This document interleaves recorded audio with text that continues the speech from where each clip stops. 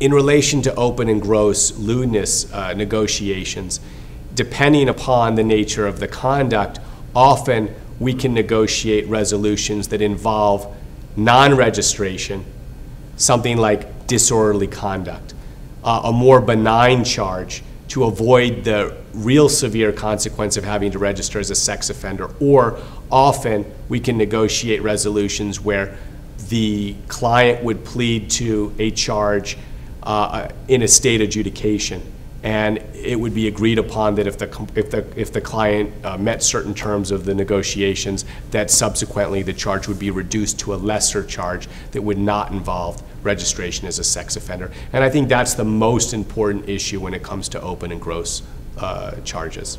I'm attorney Michael Becker of the Las Vegas Defense Group. If you've been arrested in Las Vegas or anywhere in the state of Nevada, call us at 702-DEFENSE. We'd be happy to talk to you about your case.